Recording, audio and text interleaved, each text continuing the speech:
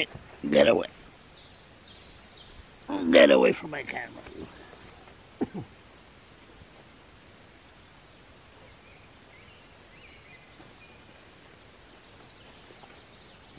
There's all kinds of birds around. Go chase us off a bird somewhere. Okay. There you go. Okay.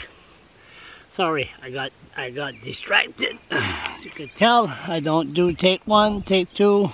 Just do it. Don't like it. That's the way it is. Okay.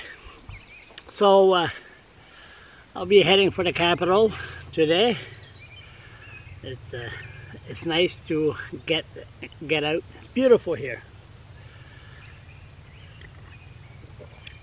But every time I go into an area, there's always something that comes up. Officer Square, the trees all being cut down. That's just politics. That's like the GST. Well, we're going to put the GST up to 15%. Everybody's all upset, and next thing you know, they put it down, whatever, 8 or whatever it was, and then so it is, and then next thing you know, whew, thank God. Same as Officer Square. Well, we're going to cut all the trees down, and then Council's going to say, okay, we're going to save 5. We're only going to cut 5, and people are going to say, thank God, and give a standing ovation to the idiot mayor. But there's a lot of issues, and that was one of them. But the main one is that Native, the guy that they call nickname Shooter, Native guy from Burnt Church, that was his spell. That, no, he wasn't his spell. He was bullied, and the guy that bullied him was his spell. And the guy that bullied him made cartoons of him that he was going to go on a school shooting in Miramichi. The cops arrested him, kept him overnight. That's the Native guy. They call him anyway, Dex or something. Anyway, so no apology from Miramichi High School or the police. So when there's no apology, when there's nothing, that means they did wrong. It's just like that Brady. Now, the family that's being accused are running him over.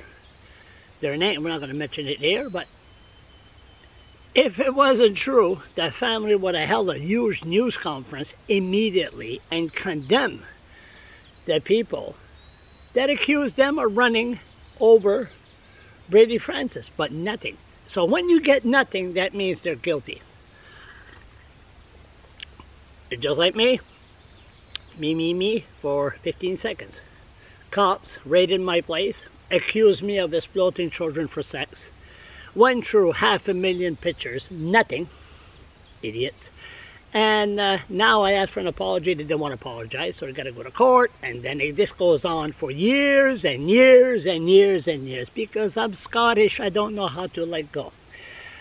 So going back to the Native guy, now Burnt Church has seen his a lot of the ups, down in Burnt Church, especially when it comes to the drug issue.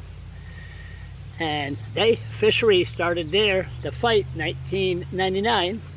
So, but it's a beautiful spot, right on the coast. But Burnt Church wants to show our youth that education is very important. Now, this guy, now I'm not sure, I'm going to find out more. I wonder if it's like the Fredericton Police Force. They have a police officer in every school. They have a computer. If a kid, like the Native guy, his name is Shooter, that they put on the computer.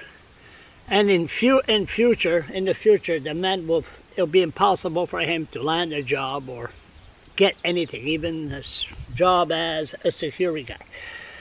So what I did, I emailed last night the minister, Brian Kenny, which I don't expect to hear nothing, but that's good. That's good. If we don't hear nothing, that means Brian Kenny supports this. That Liberal Party supports that if natives are being bullied in school, especially Miramichi High School, and you fight back, that you will be accused to be a shooter and the police will come after you because he's Indian. If he was white or the son of a high-profile person, that would have never happened. That's racism. People say, well, no, hey, Charles, you know, we have to control these people. Anyway, that's the only reason that we talk to these people is because of the Donnie Marshall episode, the fisheries, and the woods, because the court said you talk to them. So when it comes to fisheries and timber, oh yeah, we'll talk. But when it comes to the youths in the school, the courts never said you have to talk to the natives. And this is the problem we're having. Had a comment that a woman was beat up, white native woman from Burnt Church, beat up in Miramichi High School. So I guess what I'm going to do is go on, and I'm going to Fredericton, but I'm going to question the politician because I'm not getting no answers. So if I'm not getting no answers, that means racism is very much alive in the Miramichi High School and the Miramichi Police Force. So if I was, it was nice of Sean Paul to ask, you know, he went public. A lot of natives won't go public because they're afraid that nobody will listen to them. So, and the media, what is the media going to do? See, this is the problem. That should do a part 2. Ah, what the hell? You want to listen, listen. You don't want to listen, click. The media only goes after stories if the rest of the media agrees. That's the problem we're having here. They say, oh, that's an issue. There's a rat that got run over by a car. I think that's a good idea. All the rest of the media follows. Now, we lost a lot of good people in media.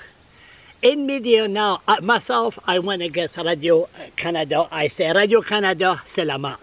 I made it known 4 years ago. Radio Canada, Michel Corriveau. I don't want to talk to them. They said David Coon's French wasn't good enough to be in the debate. I said, Moody Québécois. What's the other thing? Oh yeah, my blog was shut down. And they let Wayne Talon from the city say, oh, Monsieur Leblanc accused police officers to be pedophiles. But they never, after I showed them the paper, talk about them raiding my place and accusing me to be of exploiting children for sex. So Radio Canada, la merde. So one media said, no, we're not going to. Like I said, when I was attacked by the legislator, a report, won't mention his name, don't talk to him anymore anyway. He was filming, he filmed the whole thing. 2 cops grabbing me, grabbing a blogger, an outspoken activist, and a journalist by the legislator, and the media quiet. Media, again, women, especially native girls, forced to walk from Miramichi jail to Fredericton. Local media, nothing. The Irving media, nothing. So this thing here, the Miramichi Irving paper, I'm sure they're pretty bored there. Matter of fact, I remember it was a big joke. That principal that was accused of exploiting kids on the internet. Remember that? And they raided his place. His place was right beside the office of the Fredericton, of the Miramichi Irving paper. So they didn't have to go far for a story. So maybe the Irvings, or 99 point whatever FM, Sun, what they call it again? Maybe somebody should really dig and find out the true stories, because there's 20 sides to every story. Media is not going to do their job. Do we have to do this on social media? I can't call the Miramichi police. They'll say, well, under the Privacy Act, we can't say anything. The high school, they'll hang up on me so fast. The privacy of our children is very important. We can't discuss that. But when it comes to an Indian, they don't mind putting them in jail. So I think the bottom line is the media or somebody got to come out and say what happened. Because you can't have natives and their language, can't have Indians being bullied in school. And then they fight back, and then they're labeled as terrorists. I mean, come on, you can't have that. Oh, Fredericton, here we come. Bye-bye, country.